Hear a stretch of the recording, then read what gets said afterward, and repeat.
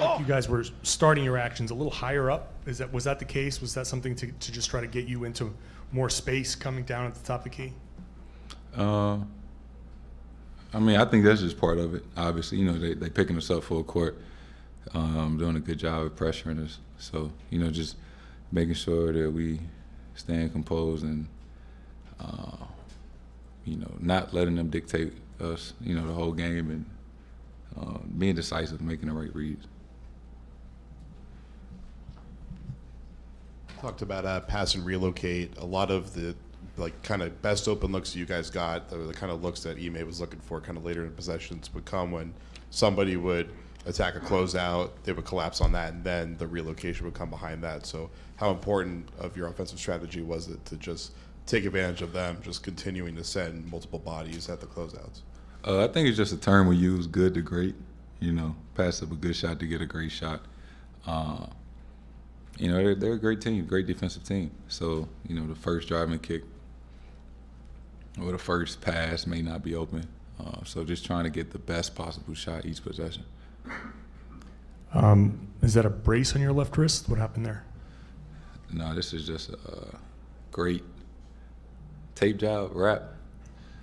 My famous trainer, Nick, wrapped my hand up. He's a little excessive, so that's why I look like that. But I'm all right. I just fell, keep the swelling down.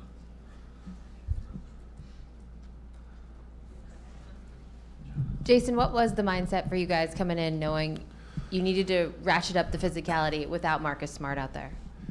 Yeah, obviously, defensive player of the year, kind of that heart and soul of the team. And, I think the mindset and kind of our identity is, especially when somebody is out, next man up.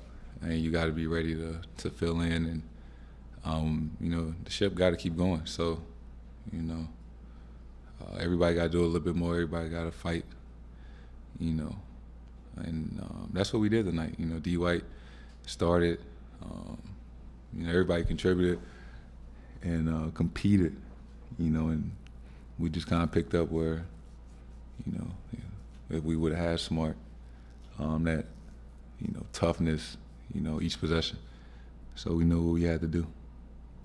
Jalen got it going from the jump. Grant just told us he saw something in Jalen in his eye from the moment he came in the building. Did you see that? Yeah, JB was locked in. Locked in from the last game, locked in from shoot around. So, if I was a betting man, I would have bet that JB was going to have a great game. And he set the tone. And that was big for us, just how aggressive he was coming out, making the right plays for himself and for others. He kind of got us going tonight. What did you like best about your group's response after game one? Just how we responded. Every game isn't going to be perfect. We playing against the defending champs. And they punched us in the mouth first game, and we knew that. So I knew we was going to be ready tonight from a competitiveness standpoint, and just making adjustments from game to game. I think that's what the playoffs are about. Jayson, could you sense that was coming after game one, just right away maybe, that you guys would come out collectively the way you did tonight? And also just a thought on being 1-1 now heading to Milwaukee. Yeah, I could sense that. I mean, we were pissed off in how we played last game, and from top to bottom, and we knew that we just had to play better. As simple as that. Every aspect of the game, we just had to play better. And it's 1-1. So get some rest, see what we can do better, watch some film, and get ready for the next one. Jayson, some of those passing sequences, 5, 6, 7 passes, you've had a few of those this year, but I'm thinking of that Horford one in particular where you laid it in at the last second. Brown's going downhill, you're swinging it. Like, how did you guys get to a point where you're that connected and you can string out that many passes on a single possession and just finish at the last second? I think it goes back to what I said earlier, good to great. Something that we just have emphasized for a while. You know, you pass up a good shot to get a great shot. You know, they're a really good team. So, you know, the first action may not work, or not even the second one. But you usually got to keep moving the ball, keep driving it until, you know, you get the best shot possible. And that's what we did. And the up fakes seem to be really successful against them. I don't know if it's something you saw on film, just how aggressive they were contesting.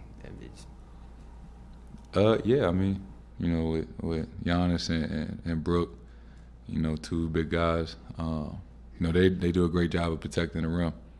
And, you know, I think just watching film of the first game, they blocked a couple of our shots. So just reading, you know, somebody's probably going to be open, you know, if two guys are contesting at the rim, and, you know, just making sure we make the right play.